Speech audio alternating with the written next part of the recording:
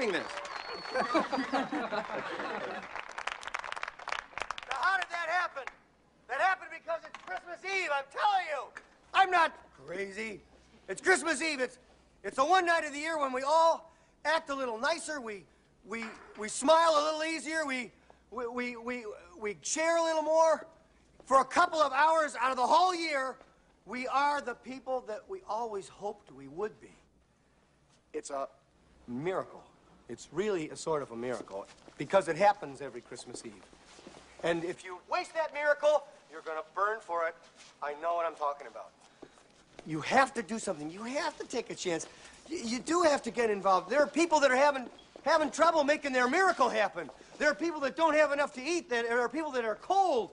You can go out and say hello to these people. You can take an old blanket out of the closet and say, here. You can make them a sandwich and say, oh, by the way, here. I get it now. And if you give, then it can happen. Then the miracle can happen to you. It's not just the poor and the hungry. It's everybody who's got to have this miracle. And it can happen tonight for all of you. If you believe in this spirit thing, the miracle will happen, and then you'll want it to happen again tomorrow. You won't be one of these bastards who says Christmas is once a year and it's a fraud. It's not. It can happen every day. You just got to want that feeling. And if you like it and you want it, you'll get greedy for it. You'll want it every day of your life, and it can happen to you. I believe in it now. I believe it's going to happen to me now. I'm ready for it. It's great. It's a good feeling. It's really better than I felt in a long time.